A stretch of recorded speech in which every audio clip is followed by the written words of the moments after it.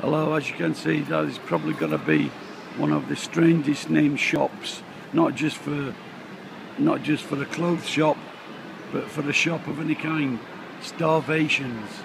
What a name for a shop.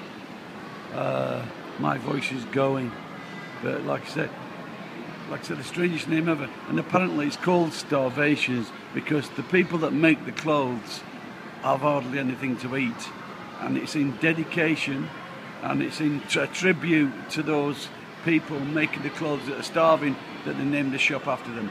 I think that's very decent of them. Well done, Starvations. Bye bye.